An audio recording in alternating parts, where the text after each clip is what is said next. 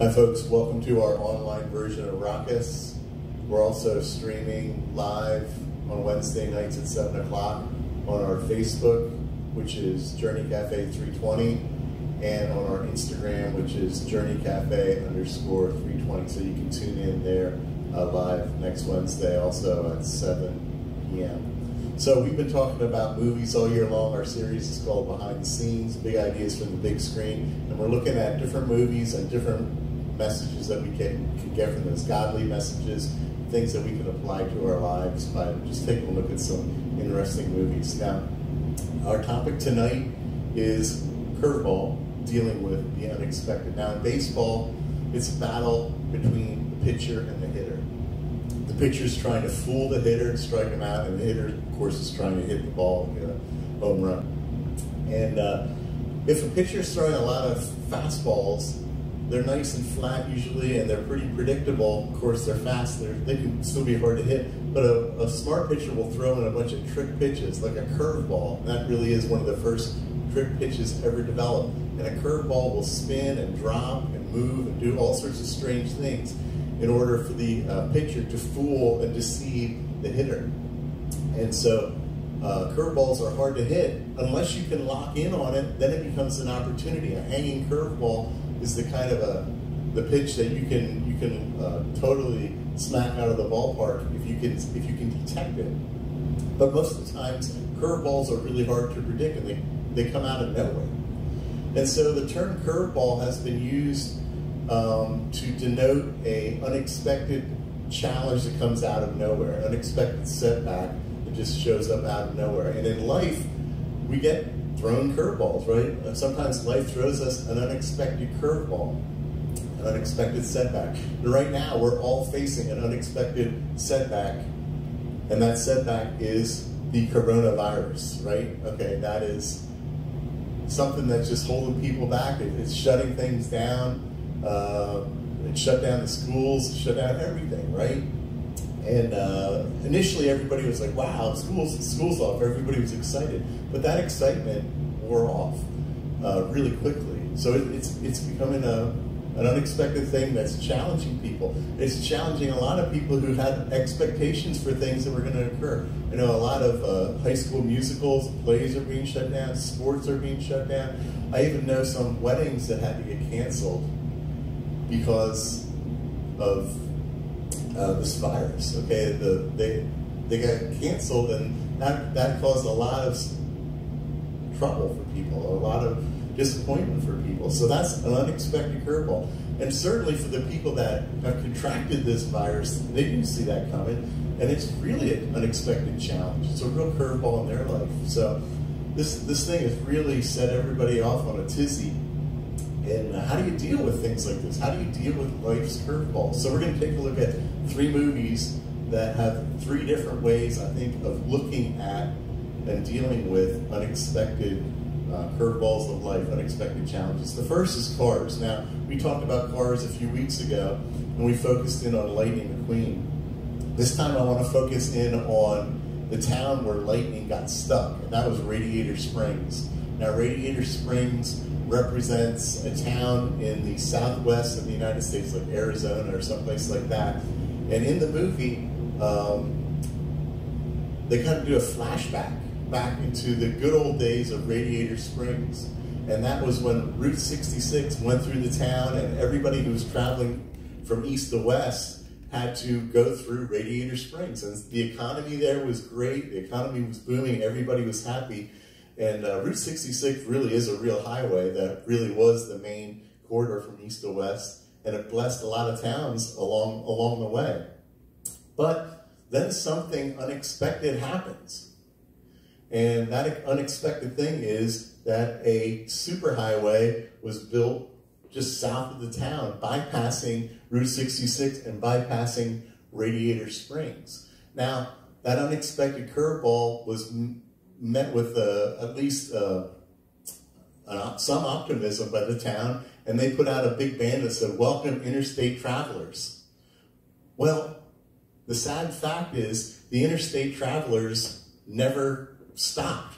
They never came to to Radiator Springs anymore. They just kept flying down the highway at 75 miles an hour, and they bypassed the town. And that unexpected thing, highway caused another unexpected thing, which was a massive economic downturn for the community, okay? And so Radiator Springs had to react to that unexpected downturn. And really what happened was they all got lazy, they got bored, they got tired, they got run down. They were unmotivated, they were uninspired. Some of them even got sad and depressed and feeling hopeless. And that can happen. When some unexpected thing happens in your life, you can start to feel those ways. You can start to feel defeated and down, and you just don't want to deal with it. And you kind of think, this is going to be the way it is forever now.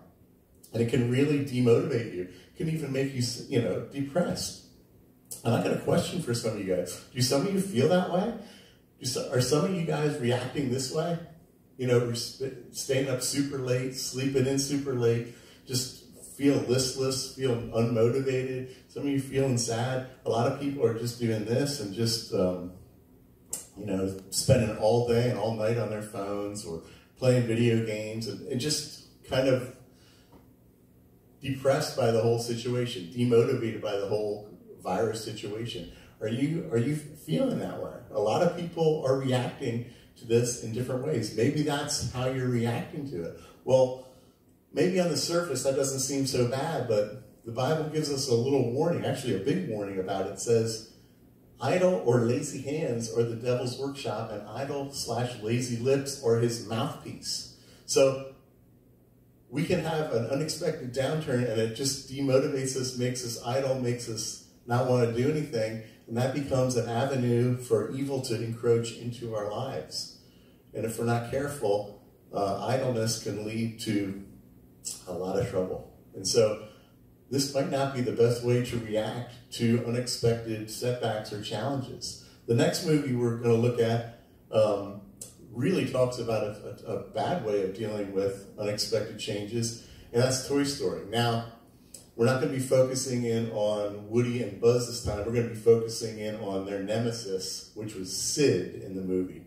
Now, you may say, Dan, how are you going to talk about unexpected changes with Sid? Well, I look at Sid and I wonder, okay, Sid was a kid who just had a really bad attitude. He was angry, he was bitter, and he loved to torture toys and disfigure them and create freaky monster toys. And he would take his sister's toys and mutilate them and rebuild them and scare her with those toys. And he had a really angry, bitter attitude and way of living. And I think to myself, what happened to Sid? Okay, maybe you never thought about that, but do you think Sid was always like this? See, when kids are little, they play with their toys, but they don't turn them into freaks and monsters. They might, play rough and hard. But I kind of think something happened to Sid. There was some unexpected setback or something that changed in his life. Maybe he had some kind of family breakup or some kind of family tension, and it changed him. Maybe he was bullied at school, and that was an unexpected setback in his life. Maybe he was abused in some way. I don't know, but whatever happened to him, whatever unexpected curveball happened in his life, his reaction became to lash out at others and to hurt others and to be angry with others and to abuse others himself. And so he took his frustrations, his anger out on toys and in torturing his little sister, okay? So, that can happen to us too, right? We have to be careful because we can get angry and we can lash out too when we get setbacks in life that are curveballs. The Bible says these times are evil, okay? These are evil times, right? These are evil times. And you can just take a look at the news, look at all the evil things that are going on in the world.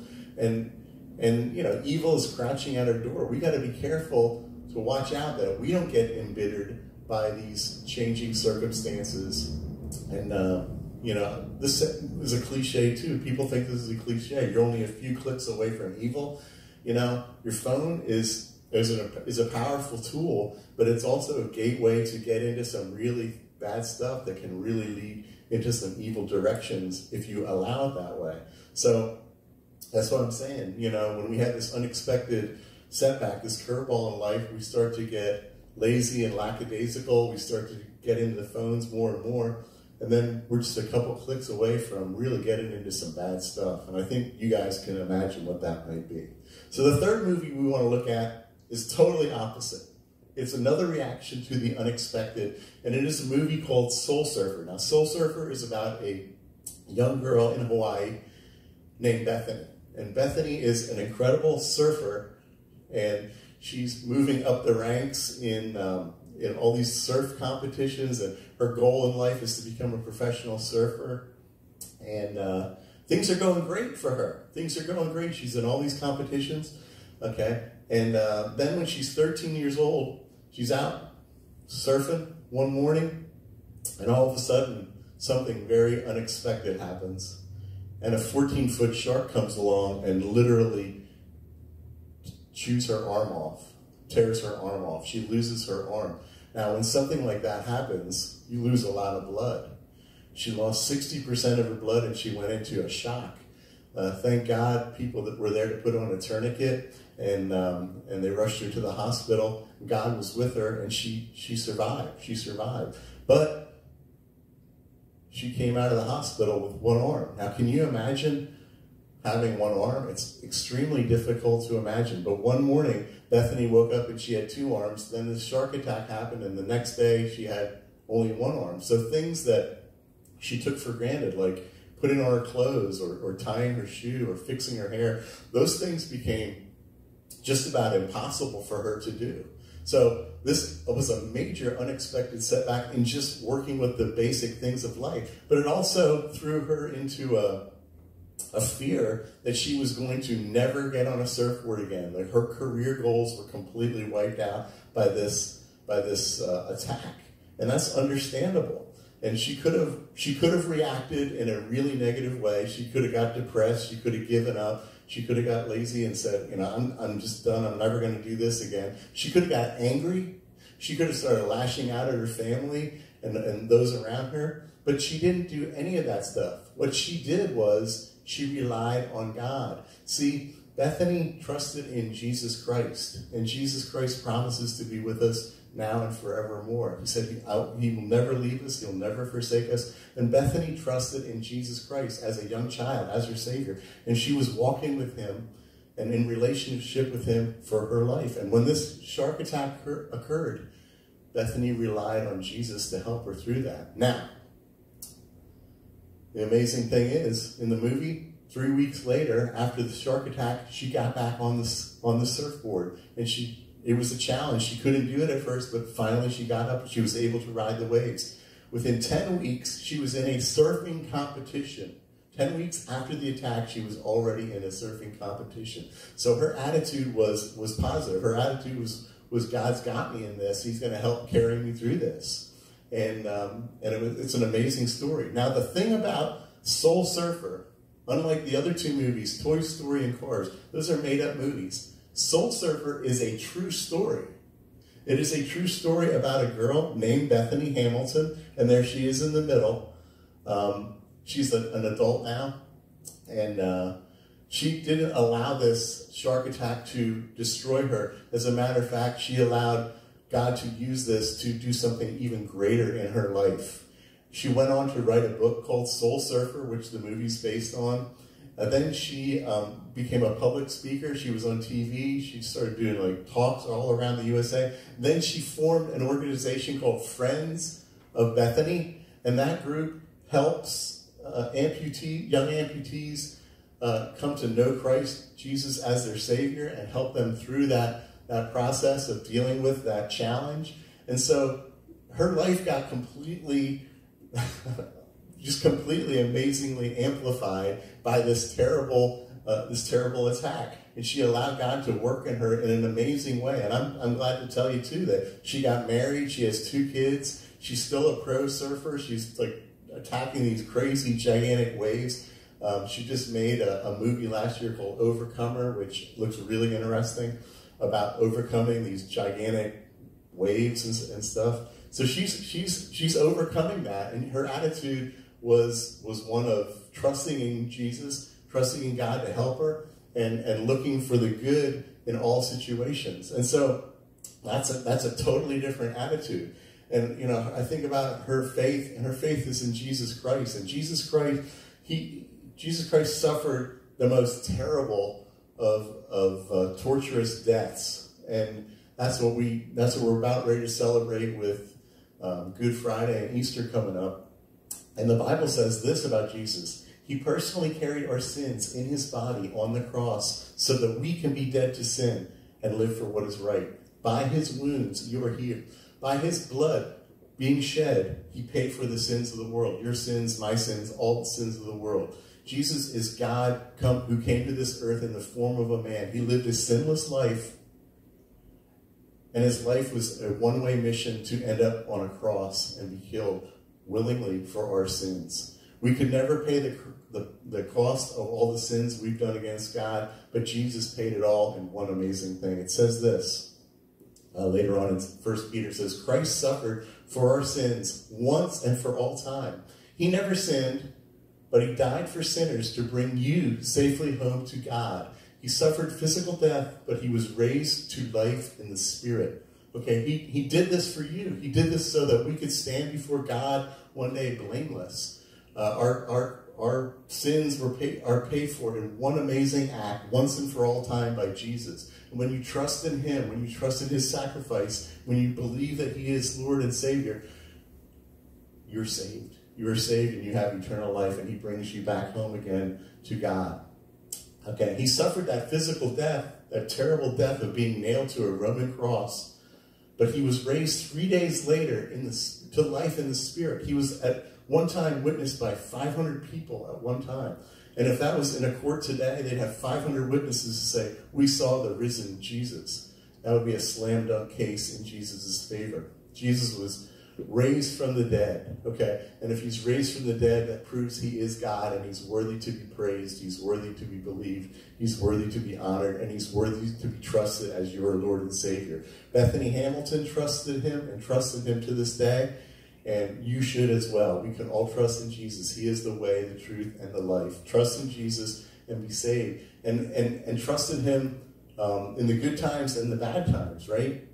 And so he's our loving Savior who wants to help us through these tough challenges, these curveballs of life. So, what about us? What about us? How should we respond to unexpected setbacks? How should we respond to curveballs in life? How should we deal with those kinds of things? Well, we could do what Radiator Springs did and just give into it. We can just say, I'm going to sleep late, I'm going to get on my phone all day, I'm going to just play video games, I'm going to just not improve my life, not do anything good. I'm just going to deal with it the best way I can and sink down into this kind of a reality, this kind of resignation. I don't recommend this. This is not going to bless your life, and it's going to open the door of your life to bad influences. So you can give into it. I don't recommend it. I think there's a better way. The second option is to do what Sid did and go negative. Now, again, we don't know what the setback was in his life, the curveball was in his life, but he went negative. And there's lots of ways for us to go negative when bad things happen. A lot of people do this kind of stuff, like they go to drugs or they go to porno or something that just kind of numb the pain of their life and just numb the reality. And they internalize that, and that becomes like an attack on themselves. Or some people do this, and they externalize their anger and their rage. These are the two guys that shot up Columbine High School in 1999. And they remind me of like real life SIDS, except they didn't torture toys and kill toys. They killed real people, okay? They took whatever setbacks and challenges and curveballs in their life, they got angry, and then they went and took that anger out on innocent people. Going negative is not a good option at all, whatsoever. So the third option is to do what Bethany Hamilton did. She got attacked by a 14-foot shark that almost killed her. And she stayed with God the whole time. She trusted in Jesus the whole time. And Jesus blessed her through that, carried her through that storm, and is using her in a mighty, mighty way now to bless other people. That's what you can do. So, what should we do in times that are unexpected? What should we do like in this crazy time? The Bible says, act like people with good sense and not like fools. These times are evil, so make every minute count. We can be wise and do something really good, or we can do something really foolish and evil. Okay? We got to watch out. So we should make every minute count. Imagine if you did some chores around the house and blessed your family in this time, when you have some time on your hands to do that. They might think aliens came and abducted you and put other kids there, but I'll tell you what, your parents will be extremely, extremely glad that you did that. So, make every minute count. Find ways to make every minute count. Life is a gift.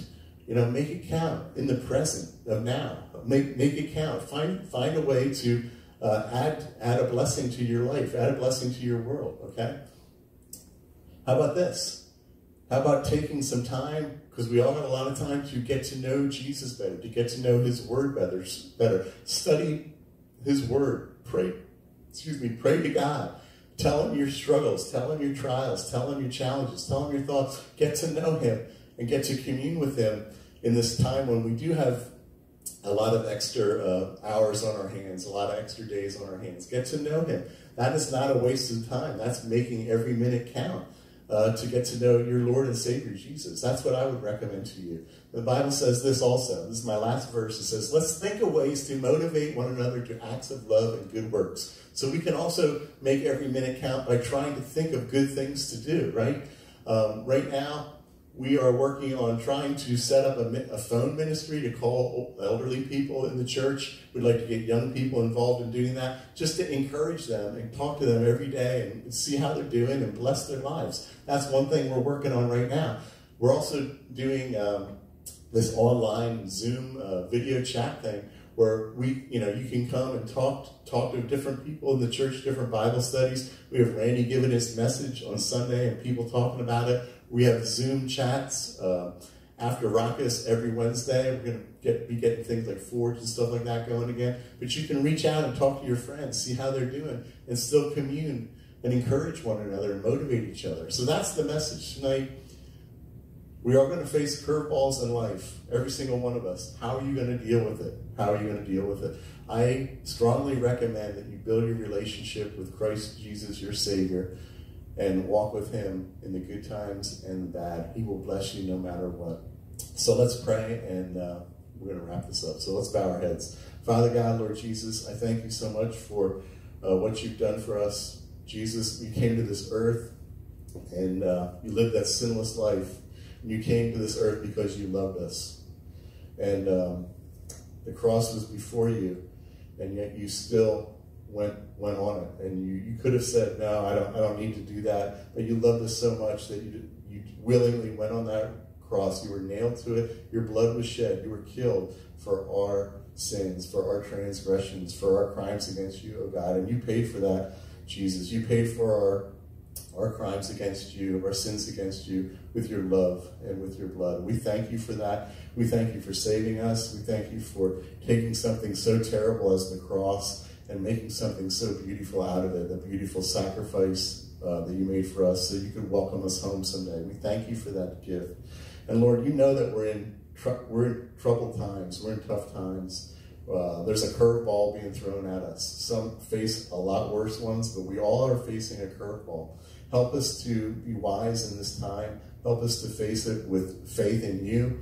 Help empower us to do good works and to bless people around us. Bless our families, bless our friends. Help inspire us to do the right thing, and help us to resist the evil that wants to drag us down. We thank you for your love. We thank you so much, Jesus, for coming to this earth. We thank you for your sacrifice. We thank you for being with us in the good times and the bad. And we just lift this time unto you, Lord. And it's in your name, Jesus, we pray. Amen.